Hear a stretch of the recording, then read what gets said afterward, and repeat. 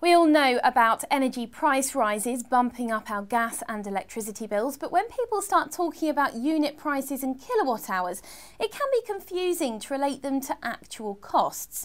A kilowatt hour, or unit, is how suppliers measure gas and electricity, and you'll see prices on your bill like 14p per kilowatt hour.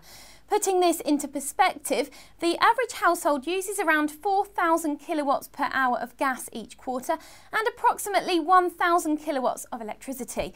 Each day, that's around 45 kilowatt hours of gas and 10 kilowatt hours of electricity.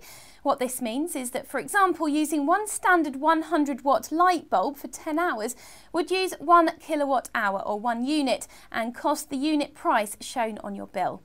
Remember that these are just approximate figures based on an average household, so they will vary depending on the size of your home and how much energy you use.